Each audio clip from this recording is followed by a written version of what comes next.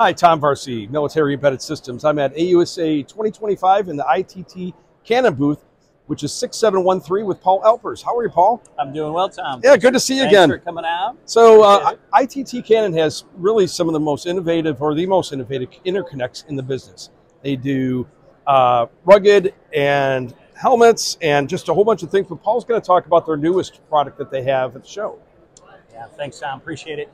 So one of the things we're going to be looking at today is with the requirements for open architecture systems and higher bandwidth used in machine learning and AI. We're going to be looking at the VITA 87 product.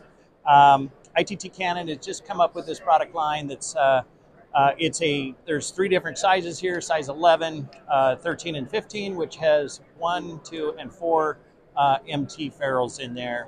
We also have a lower profile rectangular solution that is that has a 4 position as well, so you can get up to 96 channels of fiber in a size 15 shell.